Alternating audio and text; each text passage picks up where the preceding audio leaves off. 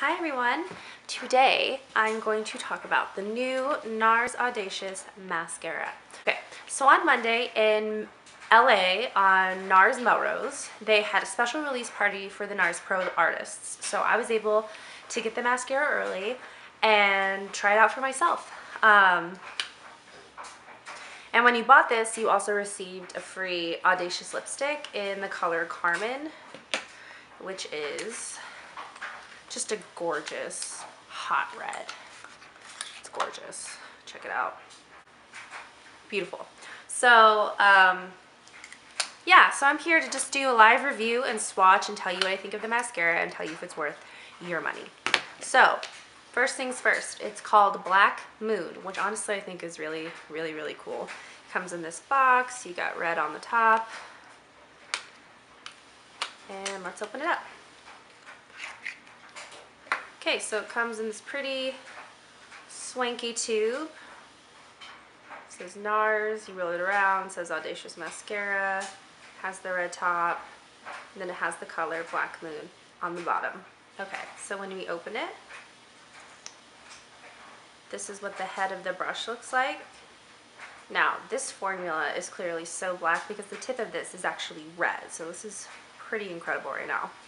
So I don't have anything on my eyelashes because I wanted to show you what a real, what it looks like in real life, in real time, I guess we should say.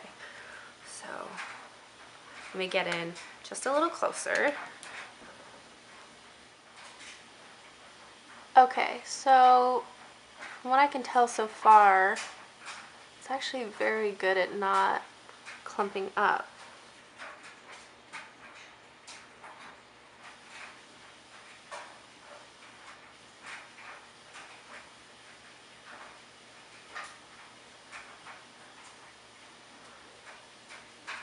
It's a very wet formula.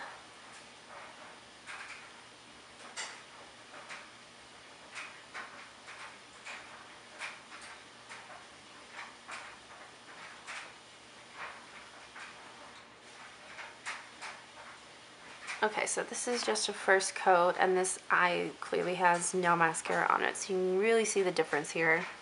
I'm gonna say that I like it so far. Let's try a second coat.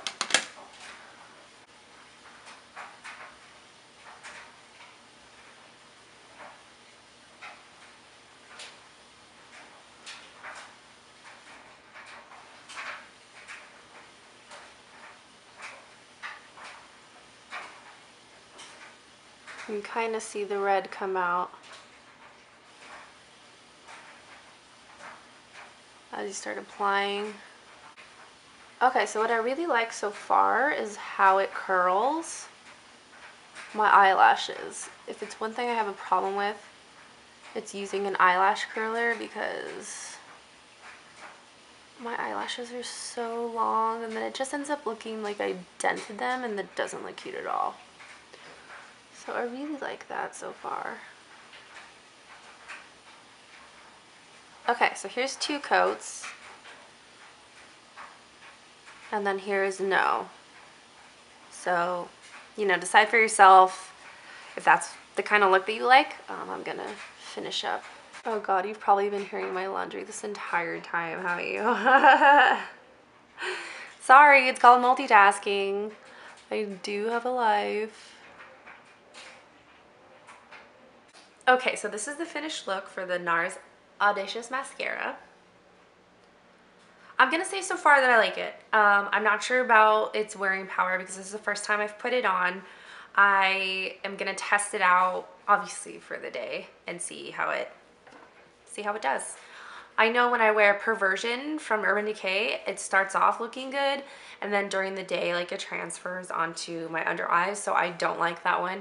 Their real mascara is actually my #1. It was my holy grail. Is, I don't know, we'll see how this one does. Maybe I can replace it. The thing I like about their real is it makes my eyelashes look really big. It's basically waterproof, even though it isn't marketed as being a waterproof mascara, it's basically waterproof. I have cried wearing that mascara all the time, and it doesn't transfer, it doesn't move, it is actually very difficult to get off. So That was my holy grail. Plus I really like the plastic bristles, which is what this one has. And so depending on how it lasts today, because it's very hot, so this will be like a true test to see how well this mascara does, then I will let you know, probably just like in a tweet or something, or maybe a blog post. I don't know, maybe we'll come back to it. We'll see. Let you know how it does. Oh no, how did this already get scraped up? What the heck? Ugh. My freaking thing got scraped up. That's so sad. That really sucks. Well, now I know it's mine. Yeah, so this is, I think overall I'm pretty happy with how it came out. You know, mascaras are hard because so many different people want so many different things in their mascara. Like a lot of people just want volumizing, some people just want curling, some people just want like blackest black. I personally need like waterproof status and blackness, and I really like the lifting that this has done. Like it's such a huge relief for me because my lashes always get stuck. They get stuck right here and it drives me banana sandwich. So I really so far have liked what this has done. It's $26 on the NARS website. It's kind of pricey. Not as pricey as some, a little pricier than others, but pretty typical for an upscale mascara. So overall I like it. I really like it. You know what I'll do? Depending on how it lasts, I'll just update the description bar. Sorry, that's my laundry going off because I'm multitasking right now. Yeah, so I will just update in the description box how it lasts, how it has stood up to the heat, whether or not it has transferred. Yeah, and I will let you know about that. So let's see how it's described. It's described as extreme volume, extreme length, extreme control. NARS exclusive lash catching brush intensifies with every layer. Over 200 hooks and bristles guide a silky formula from roots to tip with full precision. Multiplies, amplifies, mesmerizes. Ophthalmologist tested. So I think honestly it's lived up to its description. It doesn't say anything about being waterproof, which kind of sucks because I think all mascaras should be waterproof. I mean, I don't see the point of them not being waterproof. And why? Yeah, I definitely think that it lives up to the description. I'm obviously very happy. I actually bought another one to use on my clients because I don't have, well, I just ran out of my mascara. So I was like, oh, they came out the new one, might as well buy two. So plus I wanted the lipstick. So yeah.